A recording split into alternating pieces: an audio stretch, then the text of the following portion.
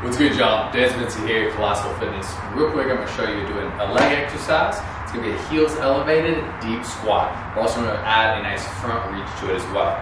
So, what I want you to do is find a small elevation. It can be anything at all, looking for about 1 inch. It's going to be body weight, so it also doesn't need to be that firm. We just want to elevate our heels a little bit, which is going to allow us to squat a little bit deeper, a little bit easier. So from there, what we're going to do, we're going to avoid this overarch position. So we're going to tuck and flatten our core. Tuck that pelvis under, flatten the core. We're going to reach forward. It's also going to activate that upper core. From there, I want you to really focus on bending the knees. Okay, we're going to do a big knee bend. We're not pushing back. The goal is to stay very vertical and go as deep as you can.